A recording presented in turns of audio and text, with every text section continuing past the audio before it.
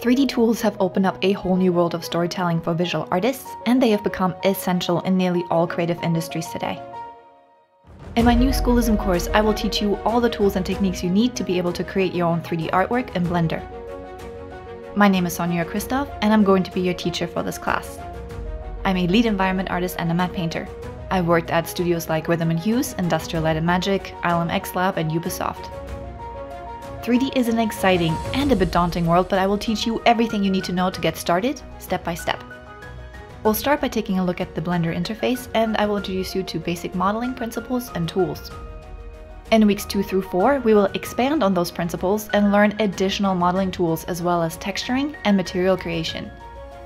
In week 5, we will learn about lighting and animation. We'll also talk about rendering and how you can make your renders look even better with some post-process effects we can add right there in Blender. Week 6, I will teach you how to sculpt.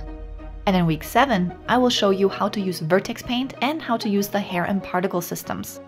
In weeks 8 and 9, we're going to use everything we've learned so far to create a space station, and I'm going to share some more advanced tips and tricks with you.